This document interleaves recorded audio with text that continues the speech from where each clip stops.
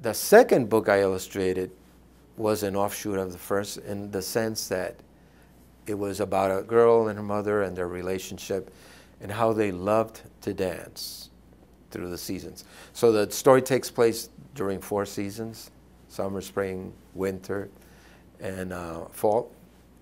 And they're always dancing in these different seasons and different dances.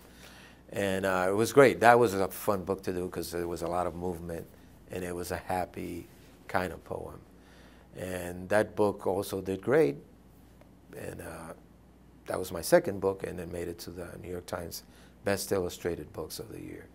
So that was another great experience.